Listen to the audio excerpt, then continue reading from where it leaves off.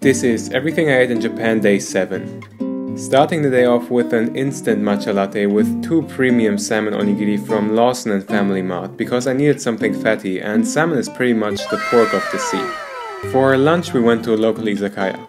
They usually serve amazing fish dishes in the evening, but for lunch they include some meat. This time they had a nice croquette with grilled samma and iwashi sashimi with some ham.